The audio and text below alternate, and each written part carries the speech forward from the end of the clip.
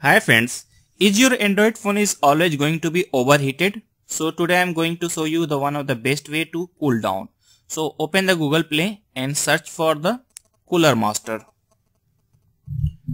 Actually Cooler Master is the really nice app that I tried. I tried many apps but Cooler Master is one of the best one.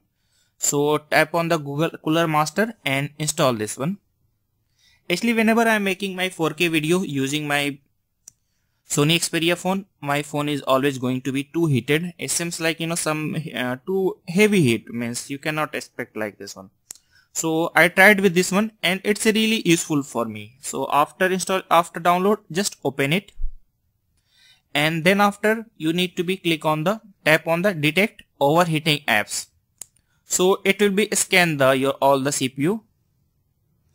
So first time it will take approx 1 minute and later it will be very fast. And after scanning, just uncheck the options like battery doctor. You need to be ignore it because battery doctor is using on feature to save your battery. And then after tap on the cool down. So now it's going to be make your CPU cool down, and if you go back you will see how much its temperature is going to be down.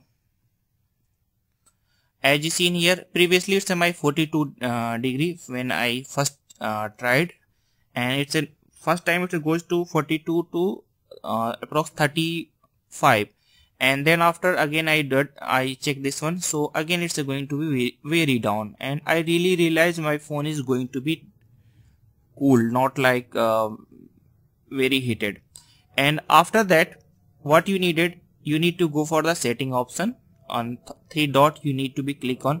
Here you have option to select your temperature unit. If you want to see in the Fahrenheit, you can do it, and must go for the advanced option. Okay, in advanced option here you need to be configure two things. First one is long lasting cooling, and second one is high temperature notification. Okay, so first one you need to be allow your Cooler Master in the accessibility option, so allow it, and then after click on the OK. Actually by default when it's finding higher temperature, it will be make the down, means you not need the manually, and you can also configure your temperature threshold. So I make as a 33 degree, so it's a better, or either left for the 32, and if you want to get the high temperature notification, enable this one. So after enabling this long last option, it's a by default it's a whenever it find higher temperature, it will be cool down your phone. So this one is the best way to cool down your Android phone. So hope you like my videos. Please subscribe. Thanks for watching.